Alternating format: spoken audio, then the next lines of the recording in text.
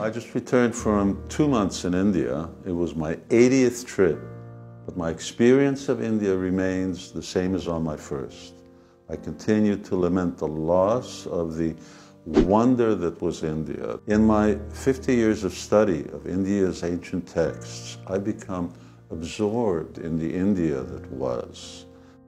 My heart lives in that India, which is a glorious India that extolled spiritual values, that gave the world the Vedas, avatars, yoga, Ayurveda, that revered virtuous heroes, pristine rivers and mountains, an agrarian-based India that held in esteem women, elders, and cows, an orderly India ruled by great kings. But the India of today is a much different place.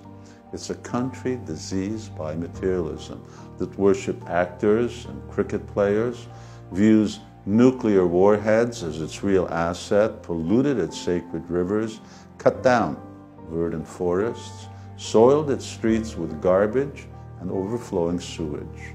India has become a country where industrialization and technology fuel an economy of greed, and where women are sense objects and cows make it the top leather exporter. India is a place where corruption is the norm. Bribes the main currency, and believe it or not, jailed politicians win elections. I cry for the wonder that was India. You ask, why do I go back?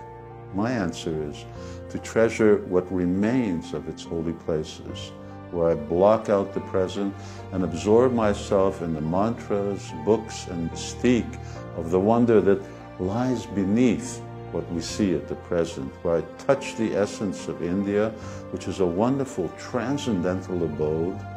That's why I go back, and I'll continue to return. And as I do, I will continue to lament the loss of the wonder that was India.